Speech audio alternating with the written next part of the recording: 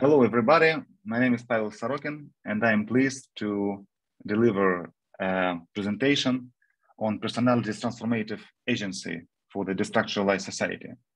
This is a theme which may be not really known to personality psychologists, but I think that some cooperation between psychological science and other disciplines may be fruitful. And as a sociologist, I think that some ideas and findings that sociologists gathered in recent times may be important for the progress of personality psychology.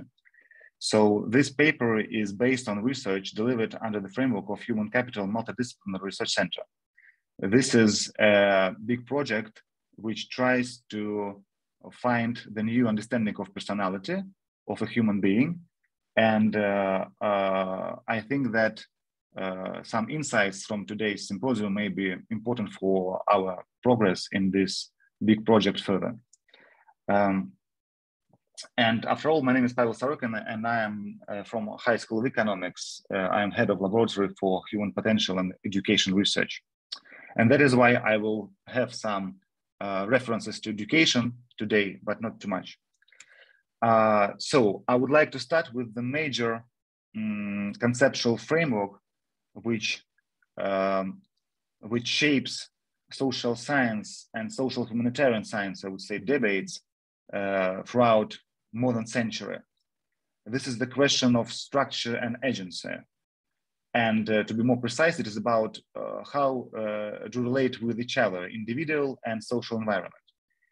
And in this slide, you can see two pictures, and the difference between them is that on the left one, the left scheme provides very strict formal structure, which organizes the interactions between the person who is above and those who are below.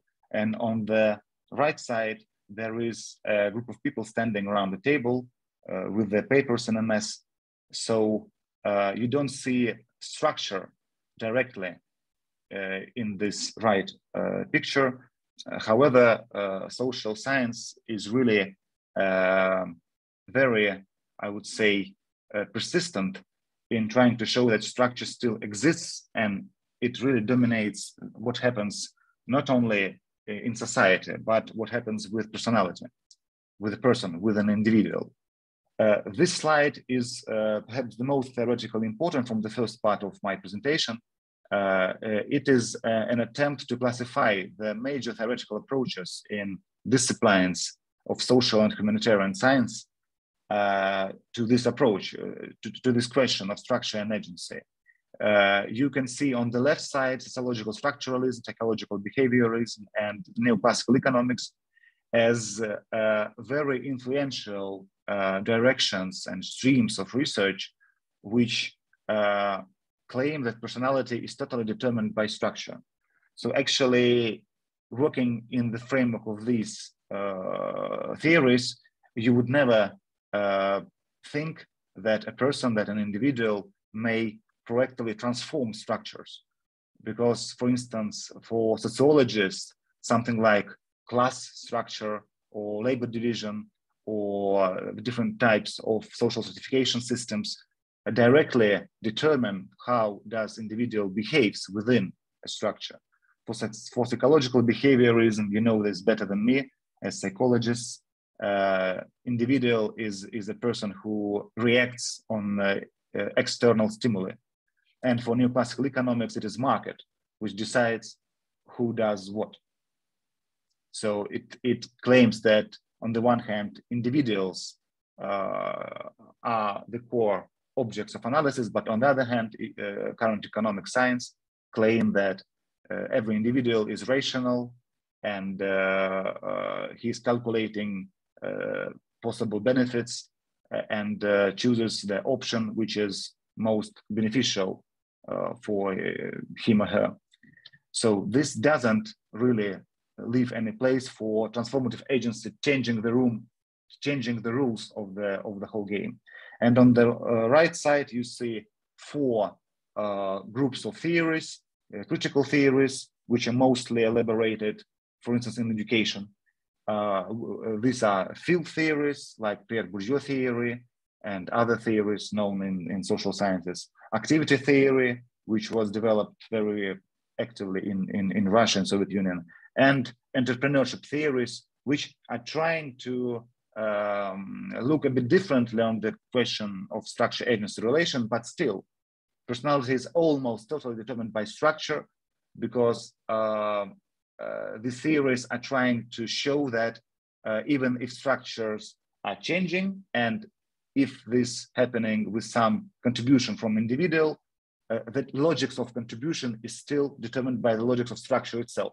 And the best illustration here is Marxism and neo-Marxism, which is the basis of critical theories and of field theories, and also of activity theory in a way, which claims, I remind you, that structures are changing, revolutions are happening, but they're happening because there is structural logics, and individuals are only tools in the hands of history, making these major transformations happen. So, according to current mainstream in sociology, economics, perhaps to some less extent psychology, transformative agency aimed at changing, transforming structures surrounding individual. So this stuff is almost impossible. But what happens in the real life? Let's look at the case of labor and working life. What happens there? So this slide demonstrates that according to empirical analysis, to empirical data, if you look what is changing in the nature of worker tasks in US economy, and I can assure you that in European economy, the same thing is happening. There is research showing this. So from 60s, or at least from 80s, you can see a rapid increase in types of worker tasks related to non-routine analytical and interpersonal activities.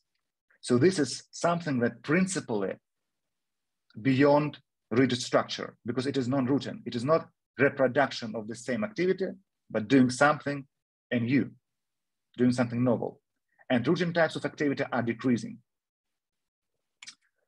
This slide perhaps is even more illustrative. It shows that if you look at how does labor market change, you will find that corporate employment in corporations is rapidly decreasing.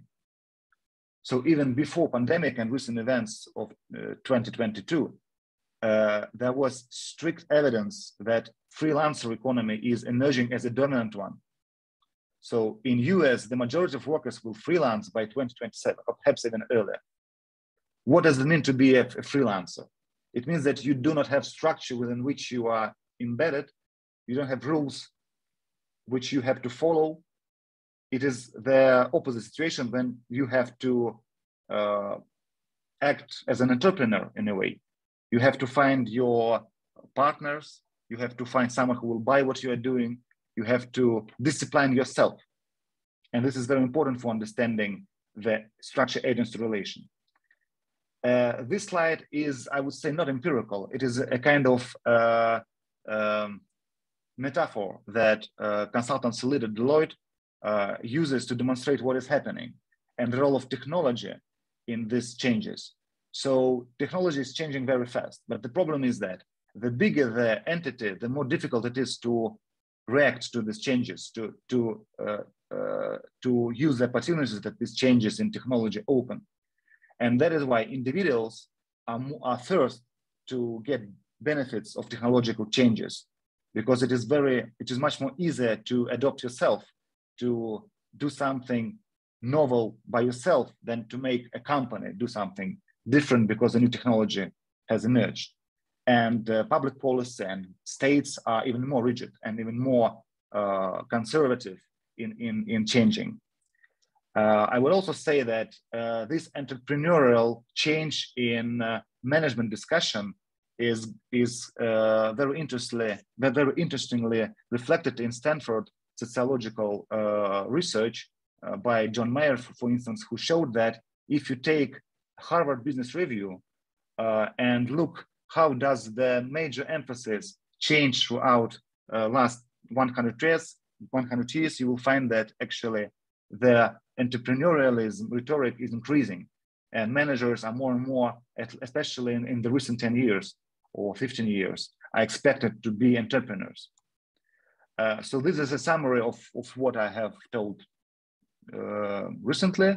So change in modes of employment, in tasks at work, in logics of organizational development. All these are examples of destructuration. This slide is a more academic and detailed description of what destructuration is. So I would like to stress that it doesn't mean that structures disappear.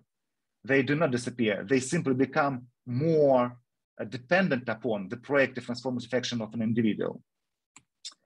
And also, I would like to stress the difference between our approach and the approach of some mainstream scholars who argue that agency and structure are somehow unite in a single entity, and also the difference with so-called postmodernist theories who claim that actually individual becomes an entity in its own world. So it is not correct according to sociological theory of destructuration. Now I would like to have some very brief illustration of practical crisis, which happens partly because of destructuration. So you see that global economic growth will slow, partly because corporations are inefficient, partly because the agency of employees and managers is insufficient. You see that the more and more people live in what is called fragile states, so states become fragile. This is exact illustration of destructuration because structures are more fragile, more flexible. So I already said that pandemic and recent events made the crisis tendencies even worse, and that is why it is very important to understand how practically psychology and other sciences can help society to deal with this destructuralized society. And I would like to finish by 3 points which may more directly relate to personal psychology.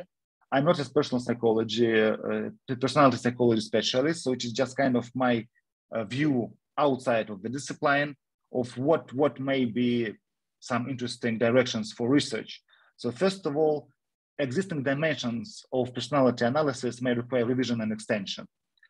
For instance, it has already been shown that some features that are usually perceived as deviance, as something even pathological, becomes not only normal, but becomes beneficial, for instance, for entrepreneurs.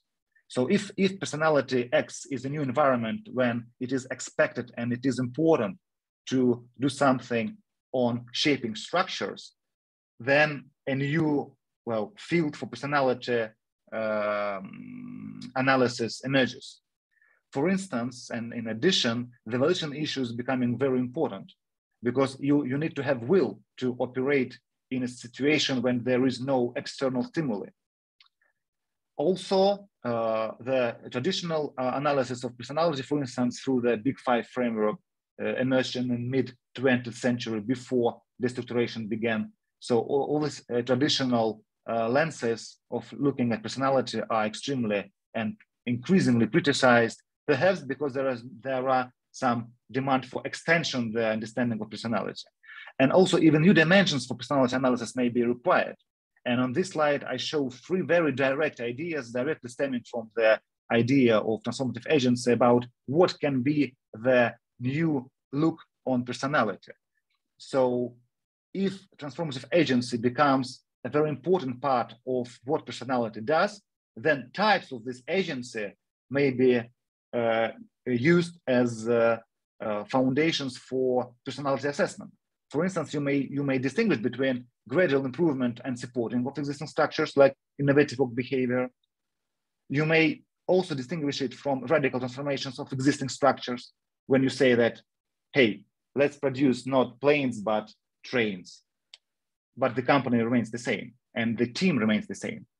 And also it is different from starting new companies, starting new businesses, new ventures, entrepreneurship in its classical understanding. It's just an example of economic field. And my last point will be about the traditional question about how can we understand personality? How can it become the object of research? Well, the structurations brings new problems here, because if destructuration is happening, it means that there are no solid reproducing themselves contexts, that personality changed this context proactively and continually, and also that personality itself becomes the subject of transformation. Then what can be the fixed entities in the research design? It is a problem. It is a question. I think that some psychologists may be useful to offer some suggestions here. So that is all. I believe I was very pleased to deliver this presentation. I hope we'll have fruitful discussion in this symposium. Thank you very much.